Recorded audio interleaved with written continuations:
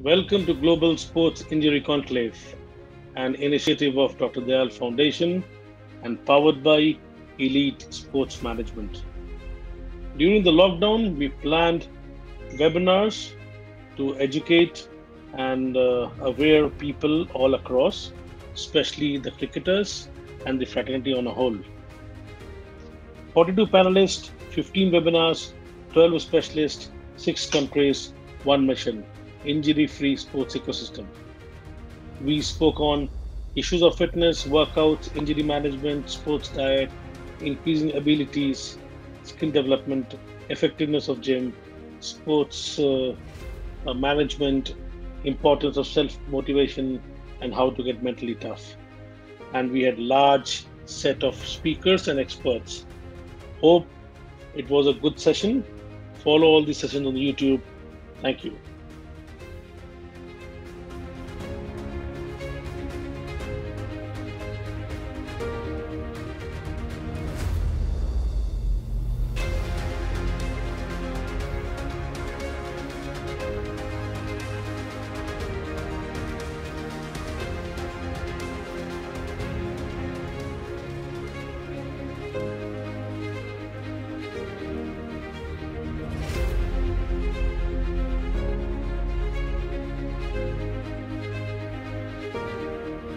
That if the lockdown finishes and the regular life starts, for a player, what kind of roadblocks can we encounter and how would they manage it? The topic as said is all about how do we self-motivate, how the players should self-motivate, and all about mental strength and mental toughness towards the lockdown and when we go towards the normal playing days. Yeah, I think my advice is to use this break as a real refresher to refresh the hunger for the game. I think, especially in India, there's a lot of cricket that's been played, and maybe we just lose the hunger. I think you fully appreciate. I mean, I played cricket for South Africa, the first team in 27 years. There was sporting isolation. So if I tell you it was a privilege to play for my country, it really was, because there was no country before. So I think going back with that same appreciation for the game that we sometimes take for granted, possibly as a player, I think is really important, because we've had it taken away from us for a while. So if we can be appreciative of the opportunity that we got, we will work a lot harder when that opportunity comes around again. So, or we'll certainly take that opportunity with both hands. Injury prevention as part of your training protocols, and also work on other parameters of fitness which an individual or a sports professional has negated or didn't have time. We do not act rightly because we are excellent. In fact, we act excellent. We achieve excellence by acting rightly. That is one of the phenomenal quote from Plato, which is very apt to any walks of life. Physical coaching, mental coaching, or technical coaching never forget their history. We're all surrounded by stressful situations, and we're all surrounded by fear at the moment. And fear and stress both lower immunity. And because we're surrounded by, particularly difficult virus to target people with compromised immunity systems, then one of the best ways to improve immunity is through meditation, is through breathing, particularly some of your ancient yogic breathing practices, so pranayam, anulom vilom, couple buddies, all of these. Everything is in life, everything is very, very simple. It's we people are make it very complicated. Coaching is very simple. We make it complicated. Physical fitness, which is very, very important part of your life. Even now is very important, but we can make it complicated. If you can't take out your time for your own physical fitness, I think it's not worth living. A lot of people ask me straight away, thanks a lot. Nishant asked me for my hat trick thing. But people ask me for that Javed Mia's last ball. No, I'm going to come next. Yeah. You're a nice guy. You're a nice guy. I must appreciate that. At least you're the guy who came straight to the hat trick. Its big hitting ability, Nishan, always comes from in your natural way of playing cricket. You can't come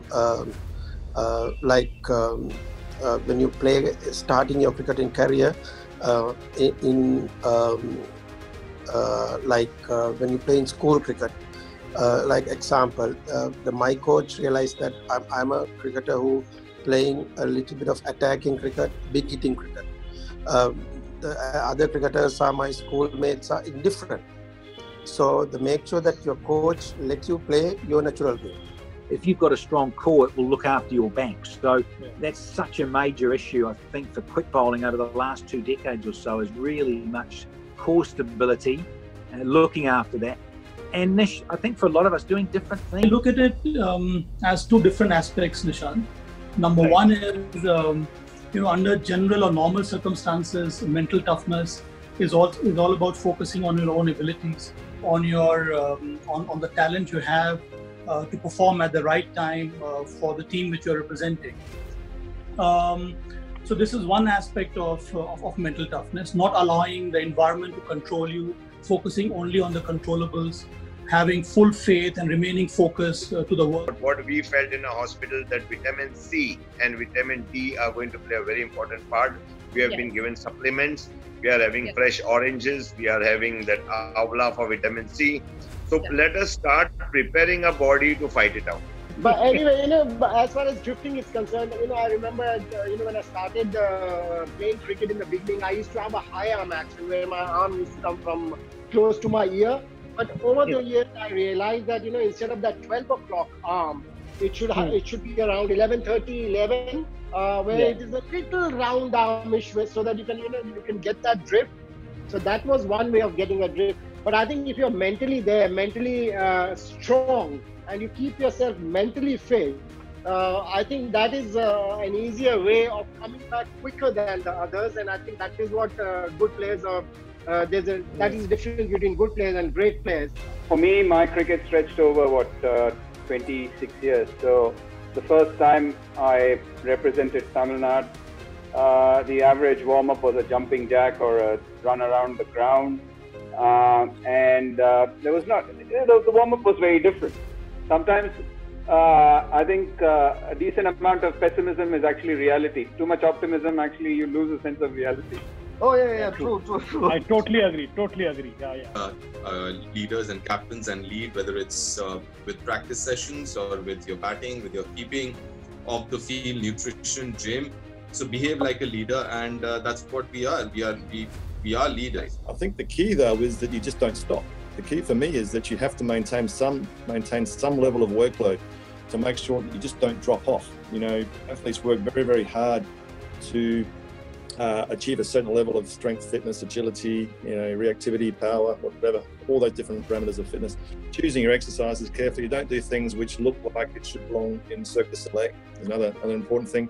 Keep the main thing the main thing. I think they should start following a plan which is post-competition plan, which is more like, the energy requirement is lesser, because you need more carbohydrate and more proteins before the competition and during the competition. They wash their hands of supplementation, and they publish the Dietary Health and Supplement Education Act every year, and then kind of update you on what supplements do, but they'll never actually. What's responsible for immunity is your micronutrients, and making sure you topped up on your vitamins and minerals every day is both the water soluble and fat soluble vitamins are super important. The fat soluble ones, the vitamin A and D especially for immunity, are massive. So a swimmer has to use a certain group of muscles. He should try and focus on those groups of muscles to keep himself fit and regulate his activities, rather than do something fancy which he just sees on the internet. Because what I tell my patients is that if you are doing something which is painful, that is nature telling you not to do it. So please don't do it. You should understand is the word aerobic essentially means related to air. Now, air is not per se that air is what you need. It is the oxygen in the air that we're talking about. Sabab, the back problem is not primarily because you guys bend and stretch for hours on end in the field. It is primarily because everyone tends to go into a bad posture, which is not good. So you need to understand are they replenishing their lungs? It's very key. Going to that balcony or that window and getting that fresh air.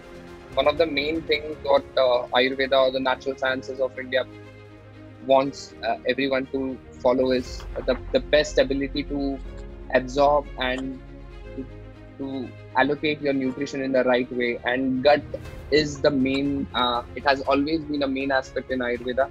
Ayurveda gives huge importance to gut. I see COVID is an unfortunate thing that has happened, but it is a blessing in disguise. Never ever, I'm sure the whole world, no individual has got ever this opportunity of that pause, that interregnum, to really sit back and think about those 5 W's and 1 H, as I call it. What, why, where, when, who, and how. I have been telling people that if you have not used this 2 months or 3 months that you're at home, I think you're not going to use it ever. Positive thoughts lead to positive language. Very interesting. Whether you are speaking to somebody or not, you are speaking to yourself all the time. You are awake. What you tell to yourself is what is going to reinforce. Can we hear that again? The welcoming of the auction, please.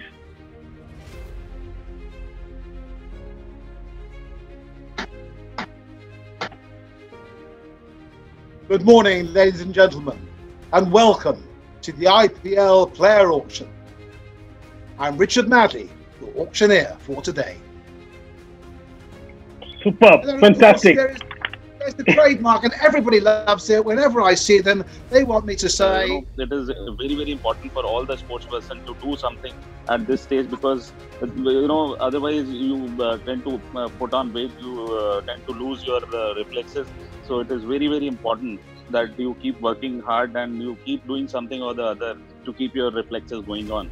So mentally we are very strong enough that we have to come out of it. And as Indians, as we know that, we come out of any situation, whether it is, sometimes say bombing has been done here or there is some earthquake, but Indian people are so strong that we come out of it and then we become strong. So basically we are very strong people. So we will come out of it mentally. So this lockdown is teaching everyone to be strong enough. Because आप घर पे रह रहे हैं, आप अपने friend से नहीं मिल सकते हैं, आप बाहर जाके ट्रेनिंग नहीं कर सकते.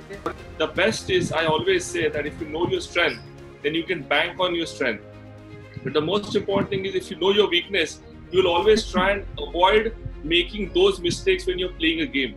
So I think the best part about learning for spinner is to understand your strengths and weaknesses first. Because when you're approaching a game, especially a high intensity pressure game at the international level, you are expected to just deliver. Because that for the selection process also, that the keeper who gets more runs will get selected.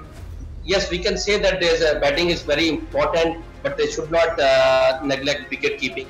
They'll do a lot of core strength. They'll do a lot of back stability drills. So when the ball is going through the crease, obviously takes off and lands, it's important that the body weight doesn't collapse that back knee. So they do a lot of back foot and front foot stability drills. In fitness, which is a ground fitness, and improving their skill sets.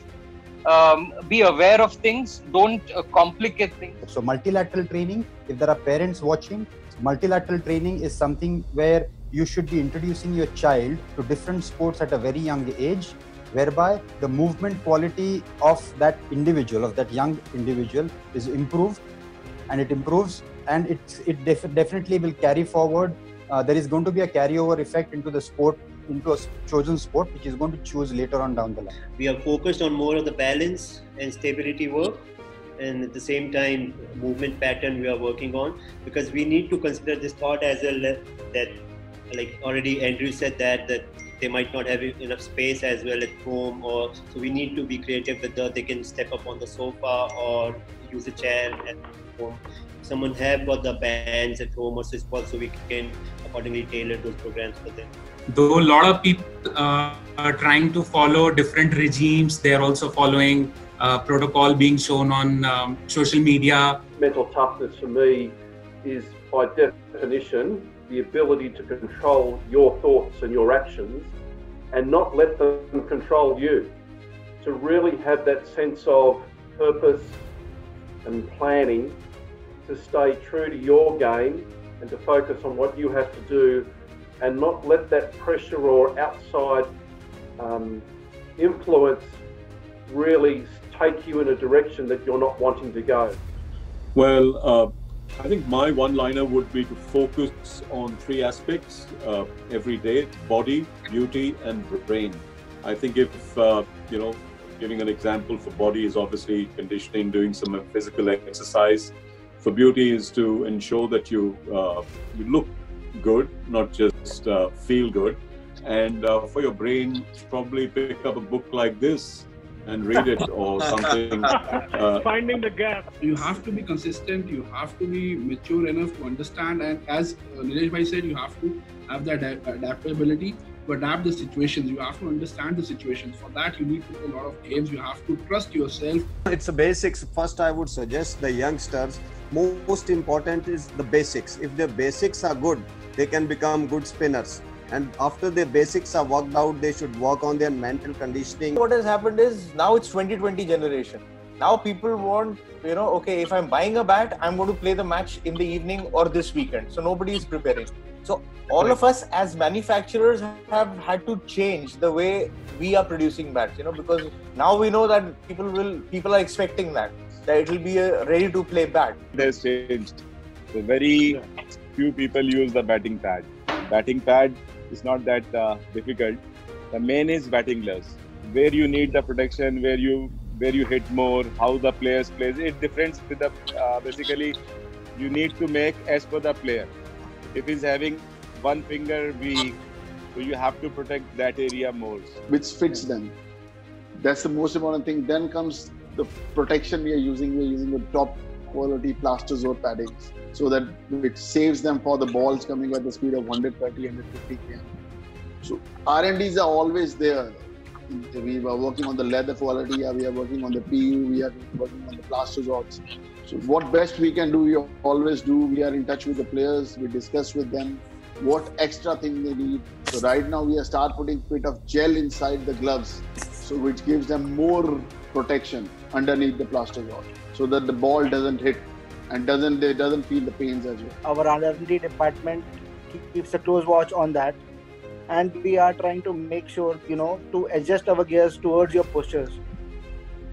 But yes, having said that, postures are very important. But in my view, whatever I've learned is from a lot of other people as well. The main base was obviously Ramji sir and John. Any day, they know me from ages.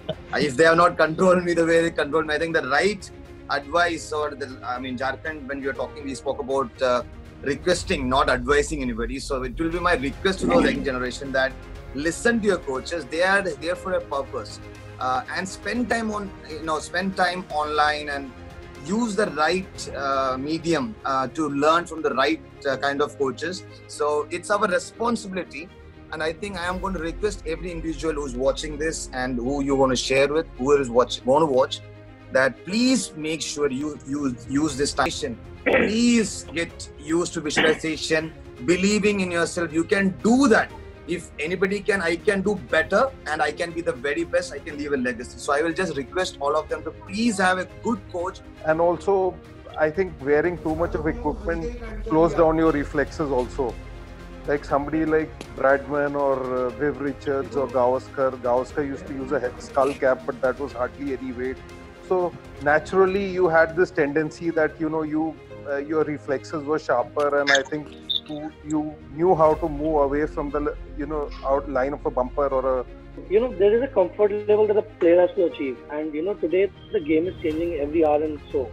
After this T20 has come in, I've seen players changing their gear frequently, and when they play in overseas condition or maybe Indian conditions, there is a difference of requirement that they have. Mostly, players, they give a lot of feedback, to the brand